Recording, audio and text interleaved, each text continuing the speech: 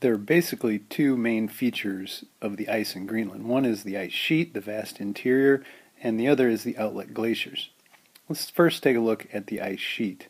If we were to look at the velocity as it relates to ground level there at the bottom, where is this going the fastest? Where is the flow the fastest?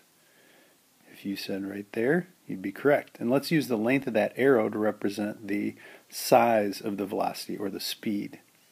If we were to do that at each layer, we would see that the velocities decrease, going to 0 at the ground.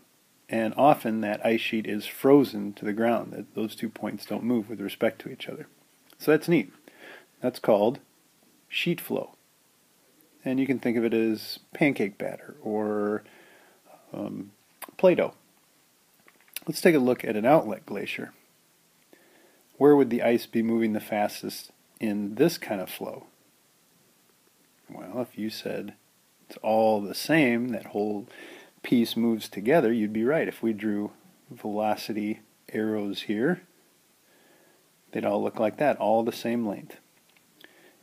That's called basal sliding. It slides on the base. So what do you need for it to slide on the base? Well, 3 main ingredients. You need a slope, all right, that's obvious. You need water, and you also need till, glacial till, which is that ground up rock at the bottom. And if you lubricate that with some water, the whole thing slides. Hey, that was my first lesson on glaciology.